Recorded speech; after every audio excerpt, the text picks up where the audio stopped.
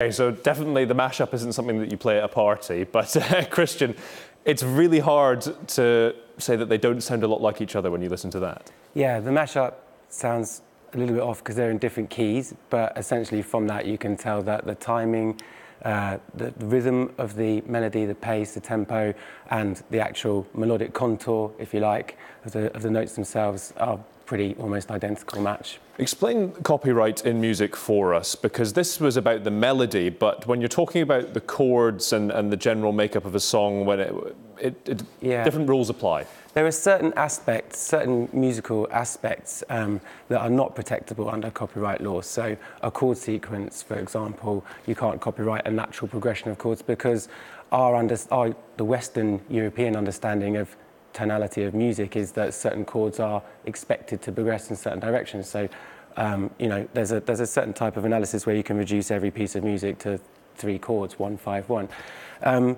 So you wouldn't expect elements like rhythm, tempo, the key, harmony on their own to be protectable, but when there are cumulative effects, they can be considered in a copyright infringement case.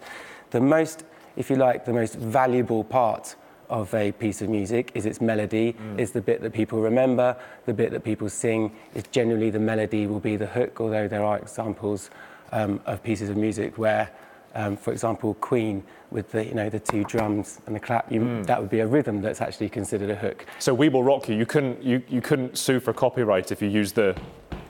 It would be really, it would be a dangerous thing for somebody to release a song that has that predominantly through it, or starts off with that, it starts in the same way, that might make people think when they hear the beginning of that song that it's Queen's song. And we've had a couple, as Dan's report said, Marvin Gaye's estate and Robin Thicke and Pharrell Williams for the 2 songs that clashed there. Led Zeppelin recently had one, I can't remember the band, the chord sequence. Spirit and Stairway to Heaven. Yeah. This one is different though because it's the melody.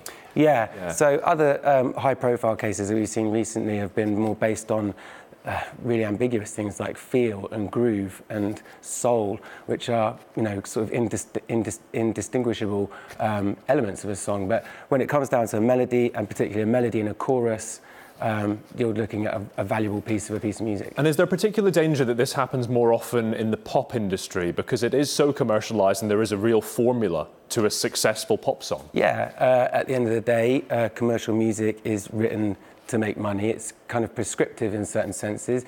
It needs to be of a certain duration so that it will be played on radio, the way that radio airplays work with commercial breaks, etc. So you're looking at a 2-minute piece of music. Within that, it has to tick certain boxes, so you expect there to be an introduction, a verse, a chorus, maybe an instrumental section.